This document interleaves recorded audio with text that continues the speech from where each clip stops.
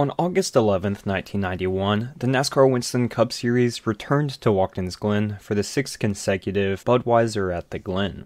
But just 5 laps into the race, 52-year-old JD McDuffie lost his life in an accident.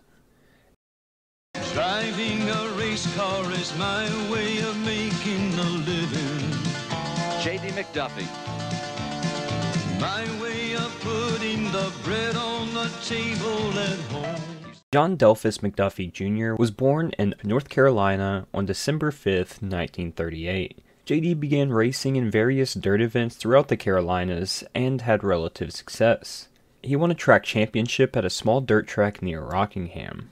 McDuffie always ran the number 70 in his dirt track days because it was easy to paint and easy to remember. After having some success in the late model sportsman division, JD eyed NASCAR's top series.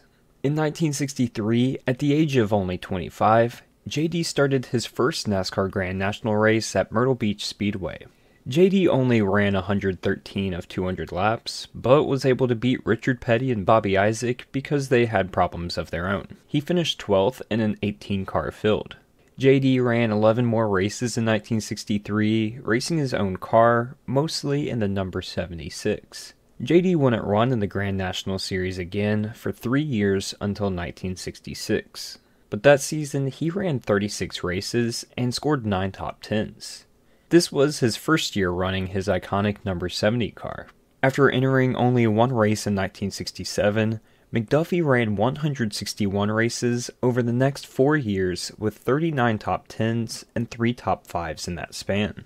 At that time, if your name wasn't Pearson, Petty, Isaac, Allison, or Yarbrough, good luck winning a race. For example, in 1969, these names accounted for 53 of 54 race victories. But then came NASCAR's modern era. This was a tough transition for many drivers after the title sponsor Winston made sweeping changes in their first offseason. They cut all the short 250-mile or less races from the schedule, which made the schedule 31 races for 1972. Also, to be competitive or even make the races, you basically needed sponsorship now. McDuffie was able to get funding from a family engineering company, as well as many small local auto shops. JD attempted to qualify for all 31 races, but DNQ'd 5 times. He only scored 2 top 10s all season. JD wasn't nearly as competitive as he had been. But then 1973 was a different story.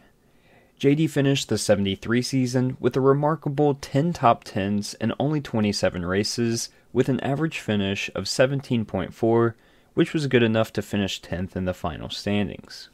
So to say that JD was operating on a shoestring budget would be an understatement. According to Racing Reference, JD only had an outside primary sponsor for 3 races all season. Not to mention, his earnings from the purse netted him a mere $56,000 for the entire season.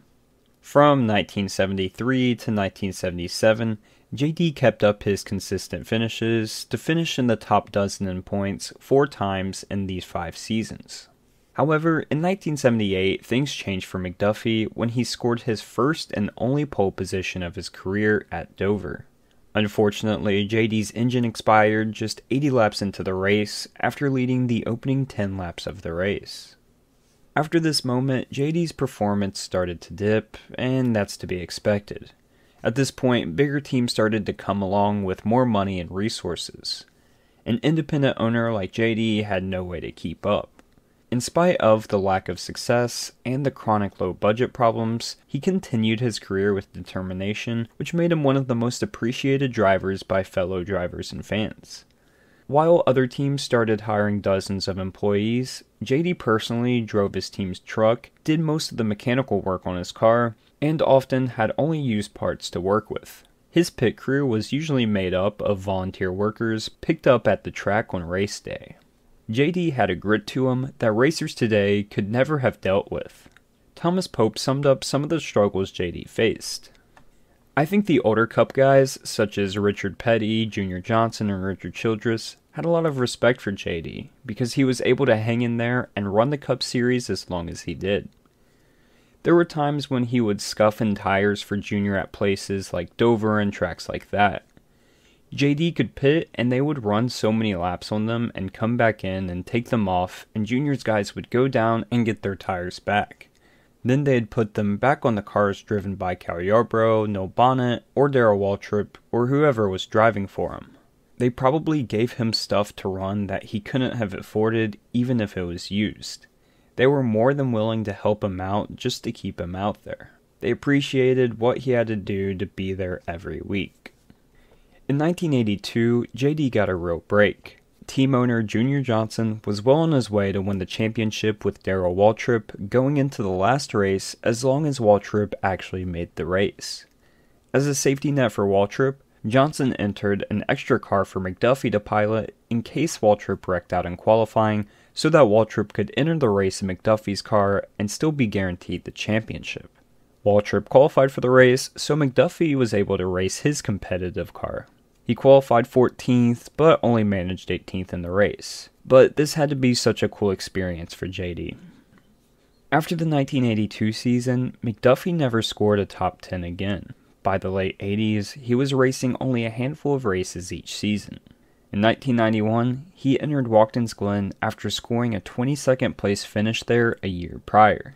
However, no one could have foreseen what would happen early on in the race. Early on in the 1991 Budweiser at the Glen, JD was battling Jimmy Means.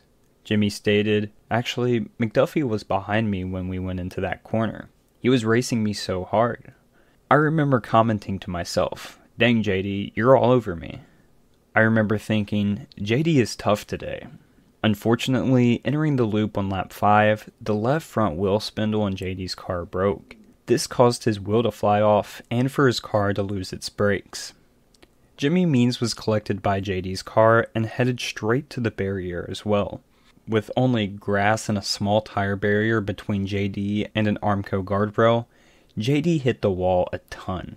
McDuffie's car did a full rotation in the air and landed on its roof. A nearly 2-hour red flag ensued after the crash, with this message being played just minutes before the race resumed. On the status of JD McDuffie, here is Chip Williams, the Director of Public Relations for NASCAR. And Chip, what's the information? Jerry and Bill, I regret to inform you that JD McDuffie has passed away. He was 53 years old. Of course, our hearts right now was with wife Imogene and his children, Jeff and Linda. And For the first time, a NASCAR driver was pronounced dead live in the middle of an event. Chip Williams brought the message to millions who were waiting to hear of JD's condition on air. Ernie Irvan went on to win the race and said this of JD. Great win here for you. Well, I tell you what, this is a great race team, and we've came back from a lot of deficits all year, and we want to dedicate this race to JD McDuffie. He won the last race he was in, and great man, and it was hard to drive by that corner every lap, but we just want to dedicate this race to him. And McDuffie was supposed to have finished that race at Watkins Glen and then drive his transporter, Old Blue, back to his race shop. Crew members from Junior Johnson's number 11 and number 22 teams drove Old Blue back to McDuffie's shop. McDuffie died instantly as a result of a basilar skull fracture. Dale Earnhardt, Adam Petty, Blaze Alexander, and Kenny Irwin Jr. would later die from basilar skull fractures as a result of their respective crashes.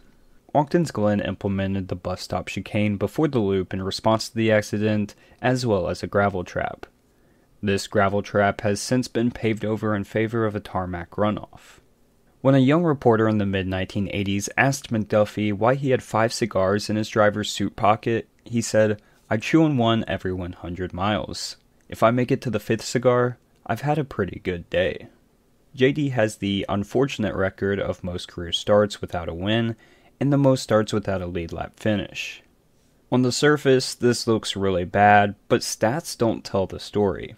Most fans know these statistics, but I wanted to shed some light on who JD was as a person, and how he was loved in the garage, and how he represented all the independent guys out there when the big budget teams started to come into the sport. Race fans loved JD because he was a blue-collar race car driver. They were amazed that he could race against the best in the world at NASCAR's highest level on the budget he had, using the parts and pieces that he had. He didn't have the high-dollar sponsors all the other guys did, but teams helped him with what he needed. Somehow, he made it work for a very long time. Guys, that does it for this video. I hope you did enjoy. Make sure you let me know how you liked it down in the comments down below. If there's any other driver you want me to cover in another video, let me know that down in the comments down below as well. Alright guys, that's it for this video. I hope you did enjoy. If you did, make sure you leave a like and subscribe. That's it for this one, and I'll see you guys in the next one. Peace.